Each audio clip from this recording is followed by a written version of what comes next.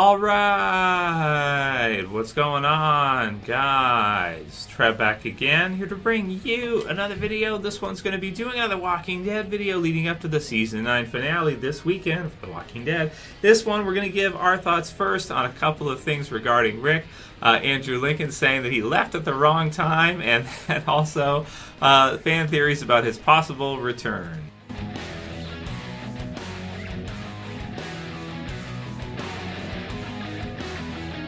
Alright, so I thought this would be a good one to go ahead and give our thoughts on today, at least to start things off, because we got some new articles surrounding this one. Links will be in the description and all that usual stuff as per usual. Then we'll get into some of your guys' Q&A questions afterwards for today's Daily Dead, so to speak.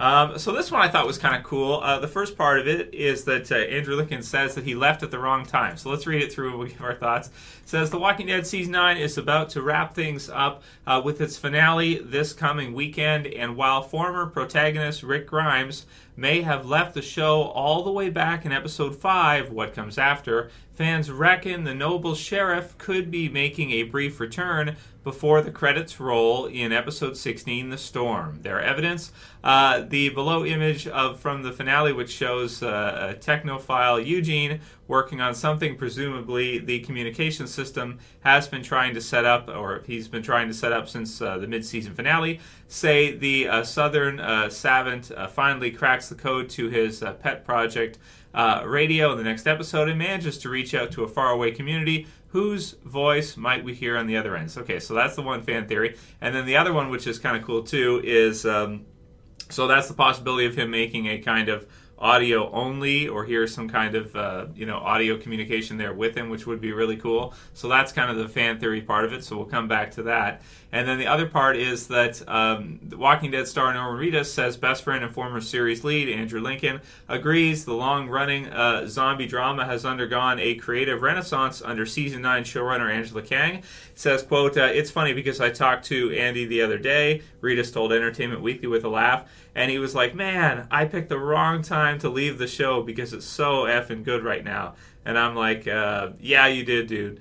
You picked the wrong time. I love the risk she's taken, Reedus added of Kang, a writer-producer on the series, since its sophomore season in 2011. So since Season 2, which is really, that's basically the beginning anyway, because the first season was only 6 episodes, and we didn't even know if it was going to continue or be picked up or anything. So she's basically been there since the beginning pretty much, and she's done an incredible job. So let's give our thoughts first on him saying that he picked the wrong time to leave. So, personally for me, I think that it was basically perfect the way he left. The way they were able to do it, where they worked it in as kind of a mini story arc. We have 5 episodes that are kind of surrounded with sort of the climactic leave of Rick from the series. I thought was basically perfect. It would have been really cool to see Rick during the Whisperers story arc, but the thing about it is that you want to have really good stuff after Rick leaves. So whenever you put Rick's leave, you kind of want to do it at like the best time, because if you don't, then it could, because you're having your main lead leave the series since the very first season, if you don't follow it up with really, really good stuff, it could backfire. It could really, really hurt the show, because if you have him kind of abandon ship and have him leave and go to the movies and do the things that they're doing with that, which is awesome. I'm really looking forward. I can't wait to 2020. If you guys missed the video this week, we did a video on that. We have some new news for the release. I'll have it in the end videos. Watch it after this one if you missed it. 2020 is when we're going to see the Walking Dead movie most likely air, the release for it. So next year is going to be a great year. Watch that video if you don't know what I'm talking about, because we went through all the details of that already. But you kind of want to leave, at least with regards to the show as a whole, you kind of want to have him leave at the strongest point, because after that you want to follow it up with really, really strong stuff. You don't want to have him leave and then have a mediocre story arc or like a filler story arc, and then the whole audience decides, okay, this show was good up until Rick left, and then it just bombed after Rick left. Because that's very common, when you have series where the main cast or the series lead leaves, and then afterwards you don't follow it up with really amazing stuff, then the audience is going to leave too. So I think in this case, he pretty much left. Maybe they're saying it kind of a way where, like, because the stuff is so good after, it would have been cool to see him play it through, but And it would have been really cool to see that had he have just stayed in the series going forward. But it's really cool what they're doing too, where they are taking some risks to do the movie, and they're kind of switching things up a bit. And just based on this conversation, I'm kind of sitting here because I kind of knew this would happen, right? Like once he leaves, because he's been on the show so long, so many years, working so hard as Rick in the series. Once he leaves, it's going to be like a relaxing breath of fresh air. It's going to be awesome. It's going to be cool. But then before too long, he's going to get bored, right? As we all do. And he's going to think, oh man, it would have been really cool to be in that part. So, like for example, the Alpha versus Daryl scene, or the Alpha Daryl face-off scene in the finale, or in episode 15. It's not quite exactly the finale, but 15, the one we just saw, where Alpha shows Daryl her in the TV series version. In the comics, Alpha showed Rick the same thing, but Alpha shows Daryl her zombie nuke, as I like to refer to it as, or her mega zombie horde that she can steer into your communities, right? Like separate it up. Like she could literally, like think about how amazing this is. This huge group, she could literally have 3 Whispers go and take different sections of the group to the different communities simultaneously. So she could literally have those zombie herds wind up at the gates of every community in the same day. So think about how devastating that could be, what she has, and why they pretty much have to right now kind of surrender or kind of not fight back right now at the beginning, right? So yeah, man, this is really good stuff.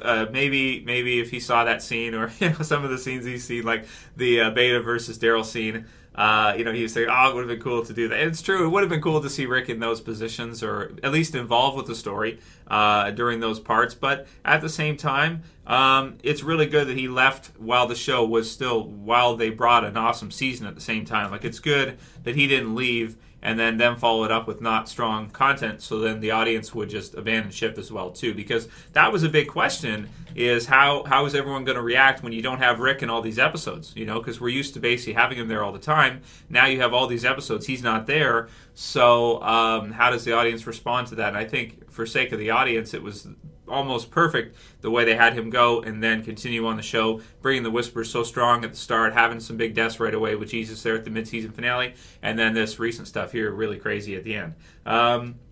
So those are kind of my thoughts on that one, but yeah, I think that's totally normal, and I can't wait to see him return to play Rick in the movies anyway. So that could be very cool. And I'm not, I know that they've said that he said categorically he'll never return to the Walking Dead TV series, but I'm sitting here thinking to myself, I'm like, I don't know, I'm not, there's the movies, and we'll see what happens with the movies, and we'll see what he wants to do, and that'll be, by the time they're finished all 3 movies, that will be in the future quite a while. 2020 will be the premiere for the first movie, and then the second movie after that will probably be either 2021, like the next year, or 2022, and then the movie after that would be probably 2023, or something like that. Like if it's 2020 to start, or maybe 2024, because the movies, maybe we can't expect a movie every year. Maybe there'll be a year and a half or 2 years between at least one of the movie releases. Maybe the last one if it's a big movie.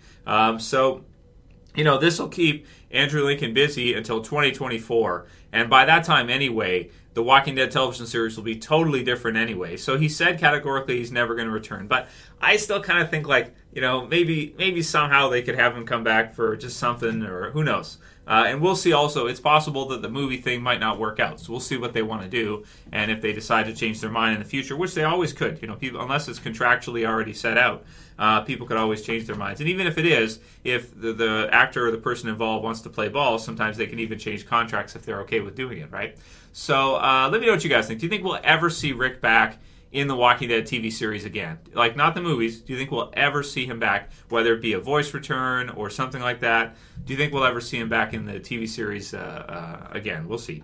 So the other part about the fan theory about maybe hearing his voice on Eugene's radio when he fixes the radio, that could be really cool. So this is kind of a sort of a fan theory right now. Games Radar has the lowdown on this one. You guys can read it through if you want. But basically, there's the picture of Eugene fixing the radio, and some people think that once he gets the radio up and running, that they may hear Rick's voice. Now that could be a really good one for Michonne if Michonne is to leave in Season 10. So if Michonne's going to leave in Season 10, if she even hears one word from Rick or in Rick's voice on a radio, nothing will be able to stop her from leaving to go look for him, right? So I think that could be something we might be able to see again. You know, we never would have thought we would see Rick and Carol and some of the others in an episode of Fear the Walking Dead, but we did. The Fear the Walking Dead Season 4 premiere, they had sort of a cameo, beginning type of appearance for Morgan. So yeah, man, that was really cool. So I don't think we can put it past them to see in the future what is going to happen exactly. And even though he said he'll never return to the Walking Dead TV series, I don't know if that's necessarily 100% going to be the case. We'll see. Leave comments below. Let me know what you guys think. And, of course, look forward to the movies and check out the 2020 video if you guys haven't seen that one. So for today's Q&A questions, Pete Kip says, Unleash the Negan. Redemption story begins now. That's true, man. It looks like Negan is out now, right? So he's out of his cell. He's dressed in warmer clothing. It looks like he's with them. So that's pretty cool. I'm just wondering, the group that we see in the finale, it's really strange to me because it looks like there's only a few from each community that are there. It's almost like, did the communities just capsize? Like, we know that the kingdom has basically shut down, but after what Alpha did the rest of the communities just, like, everybody just get terrified and just leave? Like, did everyone just abandon ship? Because I'm almost looking at the communities right now thinking to myself, like, are they all still up and running in the same way they were before the events of episode 15? And I almost think, like, probably not. This one's really crazy, man. So we'll see in what capacity the Hilltop is still running and Alexandria is still running in the wintertime. But I'm also not sure why they have to make this journey and travel through the Whisperers territory. Like, what is it that they need to do that for? Are they totally out of resources? Did people cut and run? Did everybody just cut and run?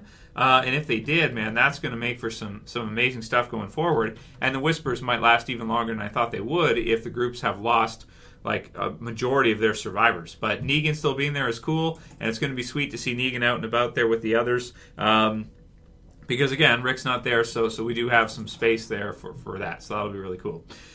Mickey and Maggie's not there too, so it's not as bad, right? She won't want to beat him up every turn or strangle him or something.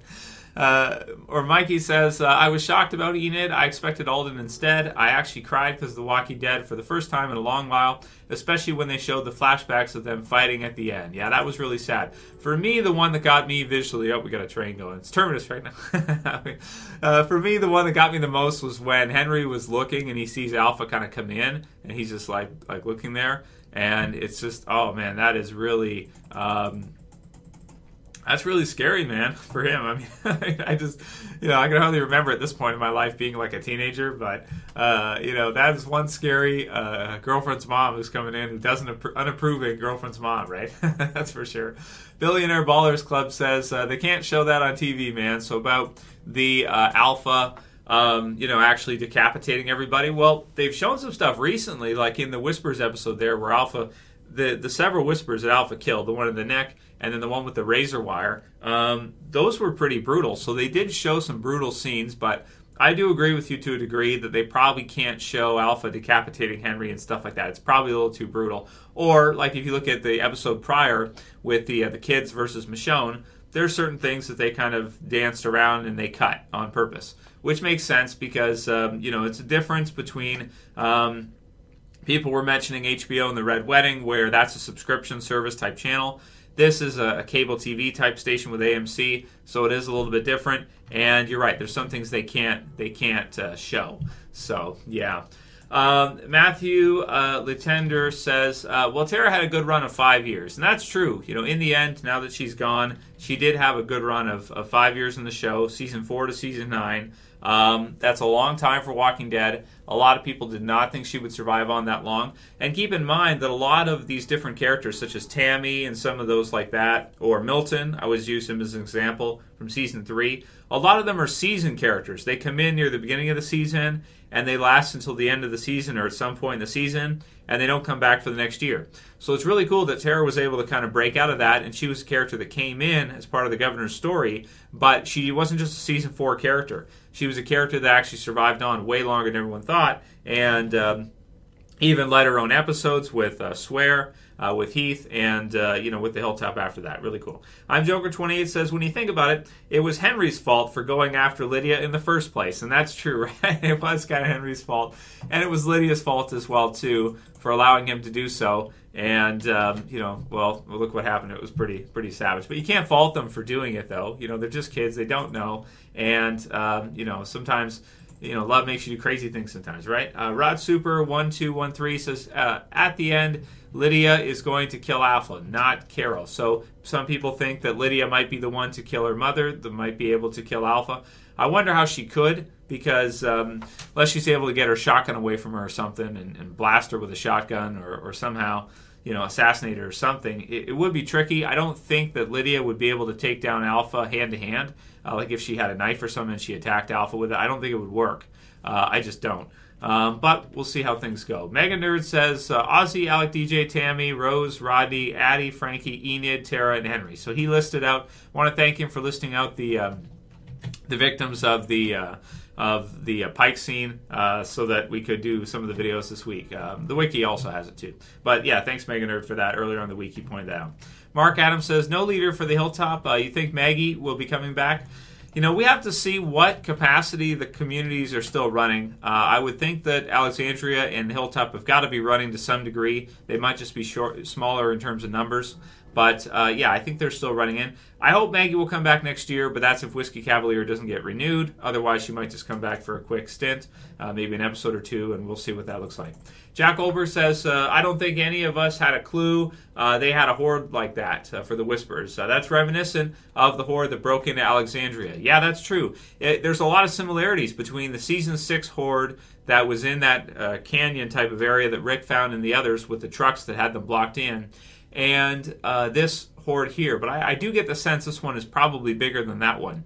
And the amount she has is just crazy. I mean, it's like, it's probably more than 30,000 or something like that. It's probably an unbelievable amount of walkers. And if she uses them with their ability to navigate them and their strategy, she is very clever. And that's how she's basically defeated the survivors so far, even trapping their leaders in the season, in episode 15 there, with Daryl and the others kind of following that trap back that they set. The Whisperers are very crafty. They are savages, but they're also very smart too. And Alpha is very clever. She makes good decisions, and she's very tricky. She's not so easy to best or to defeat, and she's got some great strategies here for how to use the dead to her advantage with the masks and everything, and it's kind of amazing what she's been able to figure out. Definitely our survivors were not prepared to deal with them. And the last one will be from E. Garcia, who says, Trev, did you notice Alpha made a point of telling Ezekiel she's looking forward to meeting the Queen, Carol? I hope this is foreshadowing a face-off between the two. I'd love to see Carol kill her, especially now that Alpha has killed her son. So, yeah, I think that's the one that everybody kind of wants to see most. It'd be cool for Lydia, or Negan or someone like that if they can send someone in to try to take her out.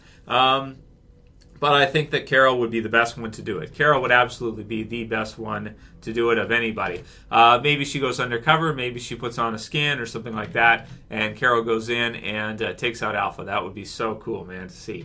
So that's what I'm hoping to see maybe next year, Season 10. Let me know what you guys think. The possibilities of Rick ever returning, even by voice if it is. The question of him leaving and the timing, do you think it was the right time? Yeah, I think it was the right time, personally, even though it would have been fun to see him in, later on. But you got to do what you got to do. And, yeah, man, good stuff for the questions today. Keep sending me some for tomorrow or the next day. And we'll do another video leading up to the season finale just a couple days now. Thanks for watching, guys. I hope you liked the video. If you did, thumb it up below. As always, it's Trev, and I'm saying peace. I'll see you guys again soon.